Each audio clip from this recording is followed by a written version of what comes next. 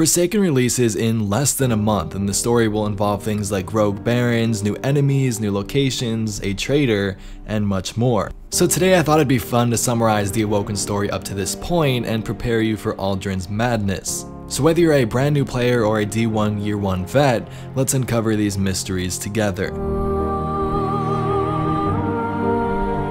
With the arrival of the Traveler, humanity welcomed a new golden age of exploration throughout space. Human lifespan tripled, new colonies were built in our solar system, and it seemed that all of Earth's problems were cured. This was until the Traveler's ancient enemy arrived, something that we call the Collapse, which would change our destiny forever. From that collapse, new protectors and races rose from those ashes. One of these was called the Awoken. Awoken were said to have been born during the collapse, descended from those who tried to flee its wrath. But something happened to them out there on the edge, and it changed them forever. Today we see many of the Awoken live within the distant reef located around the asteroid belt, but others have returned to Earth, where their descendants now fight for the city. Although the Awoken have branched out and made homes for themselves wherever possible, the reef is still the main focal point. This area was once a gold mine for the Golden Age industries, but if you look out there now, the belt is a haunted place where fallen pirates and Awoken patrols skirmish along the whispering carcasses of ancient machines. The Awoken are led by Queen Mara Sov and are very precise with their actions in the system. They choose what's best for the Awoken, even if that means hiding in the ruins of an abandoned asteroid belt, they're okay with that. Towards the beginning of Mara's reign as Queen of the Reef, her brother Uldren intercepted a fallen transmission which concerned him. Now Uldren couldn't really decipher this communication, so he turned to the Techeuns for some advice on what it meant. Here it appeared that the Fallen were becoming bolder and growing their ranks in preparation for an all-out assault on humanity's last saved city. Now there was a big problem here. There was no interplanetary arrays, nothing to warn Earth of this attack if the Fallen were able to commence it. The Awoken basically thought the only thing they could do is just sit at the reef and watch Earth fall. The fallen wolves then arrived from the Jovians. Their armies were hundreds of thousands, perhaps millions strong, a dark wave that washed over the reef, rushing toward Earth. As soon as the Awoken saw them, it was very clear. If these wolves did reach Earth, the city would fall for good. On the way to their path towards Earth, the wolves happened to stop and regroup at Ceres. Now this is a huge asteroid in the asteroid belt that lies between the orbits of Mars and Jupiter. So it's somewhere out there towards the reef, and this is where the wolves were going to regroup, but they had no idea that this is where the Awoken reside.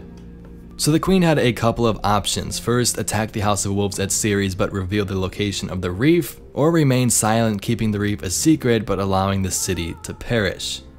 At that moment, it seems she came to an answer. Her harbingers ripped into Ceres, destroying the asteroid and killing one of the wolves' cows and more than half of this house. The remaining wolves scattered, burrowing deep into the belt for cover. There, new claimants to the Kelship quickly arose. Irxis, Wolf Baroness, Perixis, and finally Skolas the Rabbit. Now here it's worth noting what the Harbingers actually are. These are Awoken superweapons that can be communicated with and can cause massive damage, as seen at Ceres, nearly wiping out half of the wolves' forces. The Harbingers can be controlled by either the Queen and also her Techeuns. Now a Techeun or Tech Witches are basically servants or advisors to Mara Sov. They are very mysterious and can be seen various times throughout both Destiny games. And it even appears we'll be fighting one in Forsaken, but we'll talk about that later. So the Awoken were successful in wiping out a big chunk of the wolves' forces, stopping them from reaching the Twilight Gap.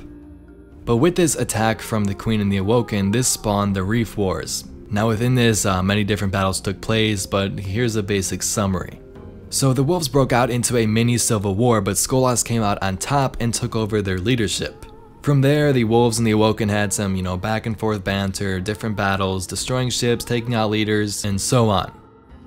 At some point, the Awoken partnered with the Nine, recruited Varix the Loyal, and Skolas was sent to the Prison of Elders in the end of this. So that's how Varix became the friendly Fallen we see in the first game and helped us out with the expansion. Now, not sure what we'll see from him in Destiny 2, but it's really interesting with the Reef Wars because Skolas was the one who docked his arms, so he was like, let's freaking get rid of this guy, I'm gonna help you out. Another notable character to join the Awoken forces during the Reef Wars was Petra Venj. Petra grew up on Amethyst, where her sister led their local government. At some point, the Silent Fang invaded the area and wiped out her entire home. Petra was angry and was seeking revenge, so in this, she joined the Queen to bring an end to these wolves and their madness. During the following battle, she was a ruthless warrior, but soon made a grave mistake when she called in an airstrike which killed 3 guardians. Marasov was disgusted with this action and demoted Petra, sending her to the last safe city, where she became an emissary. Years later, she decided to contact Mara and pleaded for her forgiveness in an attempt to come back to the Reef, which eventually worked. If we're going to find the Black Garden, we need to see the Awoken. Ah, yes, the Awoken. Out there wavering between the light and the dark. A side should always be taken, little light. Even if it's the wrong side. The first contact with the Guardians came in Destiny 1's campaign when we needed instructions on how to find the Black Garden.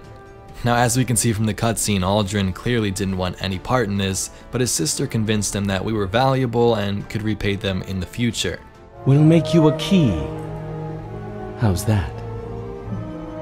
All we need is the head of a Vex Gate Lord. Gate Lord? Why do you want a Vex head? Oh, we don't. And I doubt we'll get one either. After the Reef Wars, Mara became the Kel, or leader of the House of Wolves, who we see in the first cutscene that we just played. They were pretty loyal to her and worked together until they didn't, which introduces the House of Wolves expansion.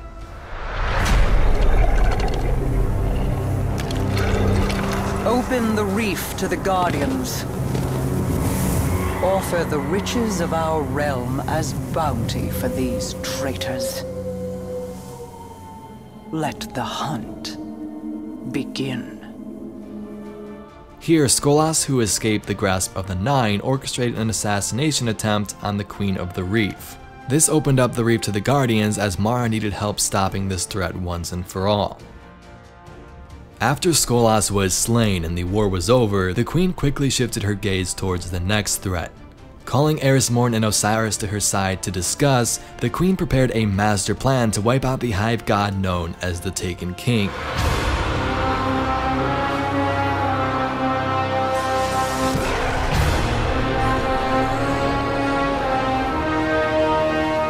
Here in 2015's The Taken King prologue, we see the Awoken fleet meeting in a battle with Oryx's dreadnought and forces.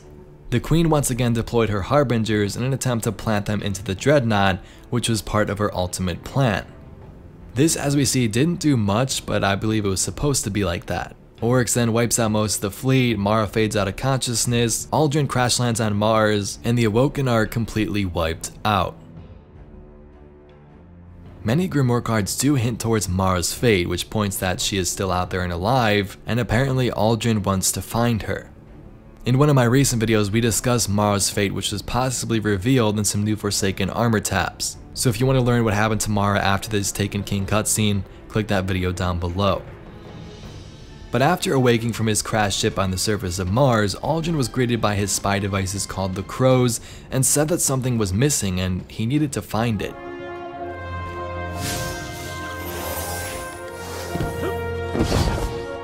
It's a crashed ship that bears some fallen insignia. Let me check the logs, see if I can figure out where it came from. It belonged to Prince Uldren. What is it doing on Mars? Do you think he knows about Rasputin? There's a record here.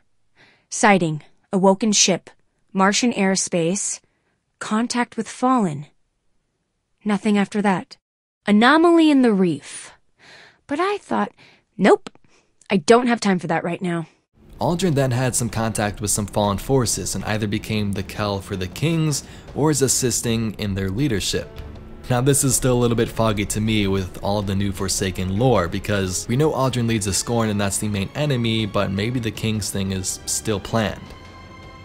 This brings us up to the events of Forsaken. Uldren Sov leads an undead army known as the Scorn in search for something in the Dreaming City.